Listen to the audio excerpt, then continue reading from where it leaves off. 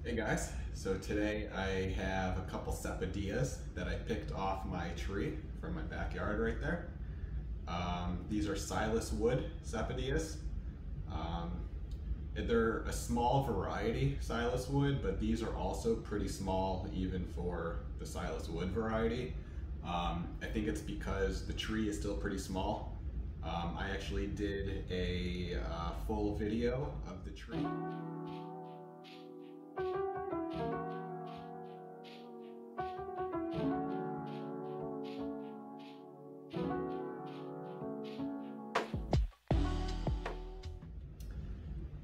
So yeah, I've had this tree for I think about a year and a half. I got it in a 3-gallon pot from Everglades.farm. It's producing awesome, as you can see. So yeah, let's give these a shot. All right, it's pretty soft. You want it to be, where it gives quite a bit. That's where it's most, ripe. Knife goes through really easily. Oh yeah, look at that. Really beautiful caramel color. There are some seeds.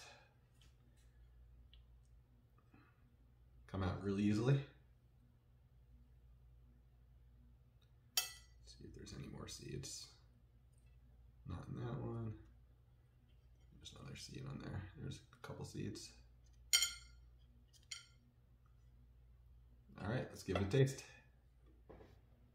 All right, really beautiful caramel color fruit, and it actually tastes like caramel. Now, I eat the skin.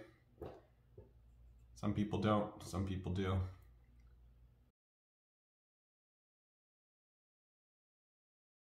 Mmm, mmm. So sweet. It tastes like brown sugar, caramel. Some people say apple pie. It doesn't really have the cinnamon, like that spice note. It's more just pure sugar, caramel, molassesy. Some sapodillas could be grainy. This is actually really nice and smooth.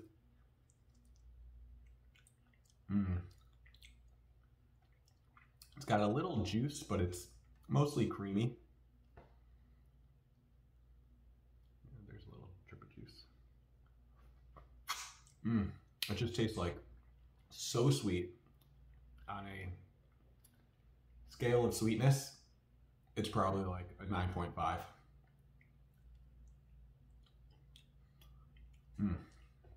Delicious just to eat.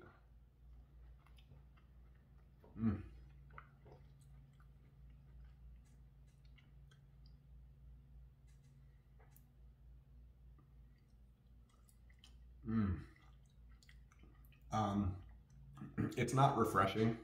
It's, it just tastes very sweet. It has no citrus sourness to it.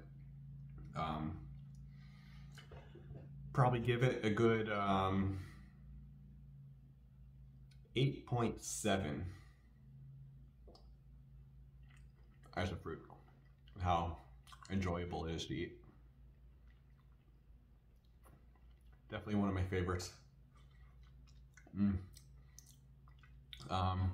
can find them in South Florida. I would highly recommend if you could find some to give it a taste. Or contact me and maybe I'll ship them to you.